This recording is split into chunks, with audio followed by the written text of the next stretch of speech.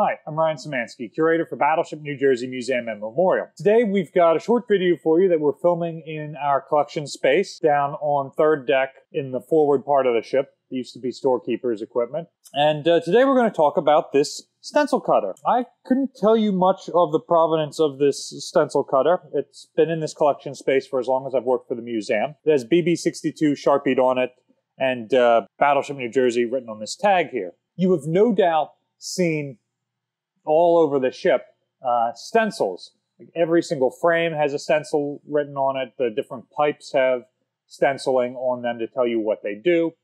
And because the crew was always painting the ship, they always had to replace the stencils.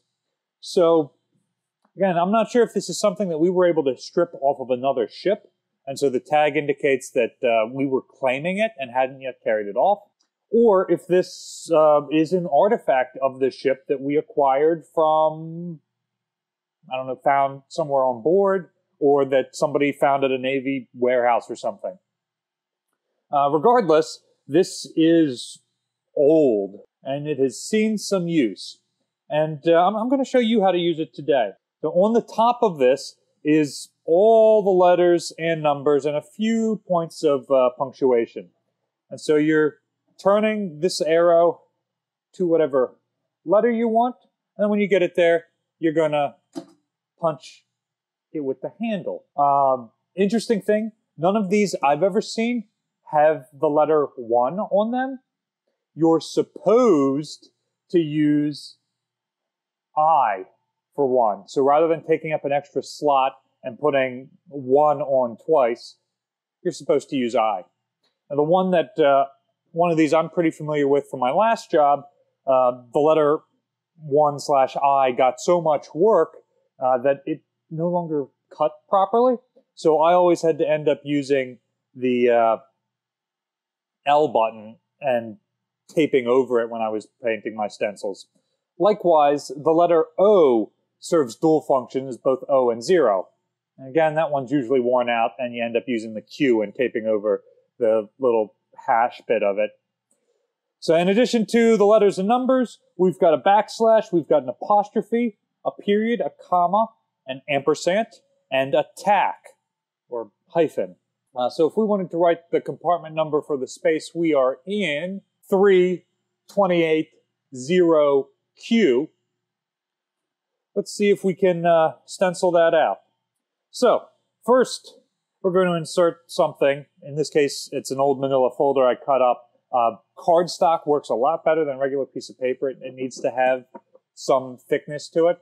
And again, the idea is you're going to tape this to something and then spray paint over it.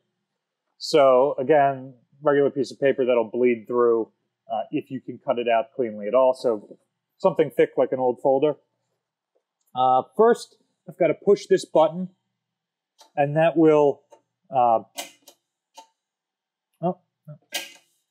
First, I've got to push this lever until it's locked, and that's going to move the wheels here so that I can slide this into place.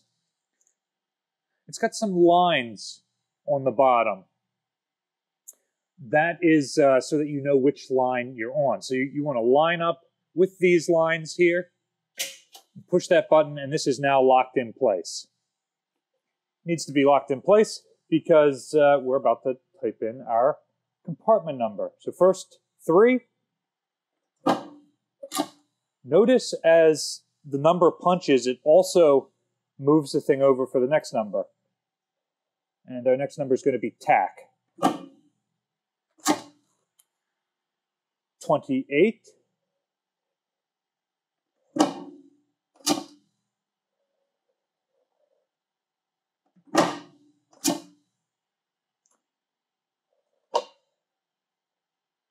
Tack. 0, which remember is the letter O. So now let's open this up and see what we got. So this is my first time using this, and you can see that the wheel, when you're pushing down, is not actually moving the paper enough. So 3 was good, tack was good, 2 and 8 ended up being right on top of each other, and the second tack didn't move enough for the 0. And it could have been some of the stuff punched out here jammed it, or it could just be this thing not working particularly well. So once you had figured out what your first line was going to be, and let's assume that I actually did this right, then you would be able to insert this and line it up on the next line, and then lock it in place. And you can type out your next message.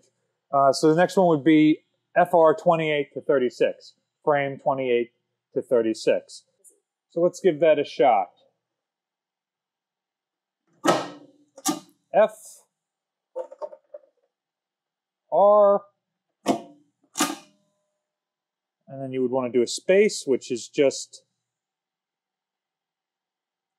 push that down enough to move it, but not enough to punch. And then I want a 2. Look, it didn't move it there. So 2 is probably having an issue on this machine. 8, that didn't move it either. We might be jammed up here. So let's try and open this up and see what we've got. Yeah, we got the F, we got the space, and then the 8 and the 2 weren't actuating. So there might be something jammed up in the rollers here.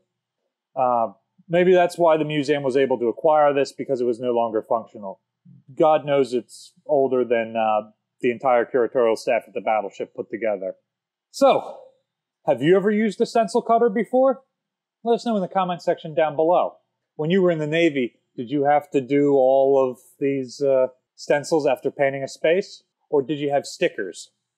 Battleship New Jersey receives operating support from the New Jersey Department of State, and also from a number of private institutions and viewers like you.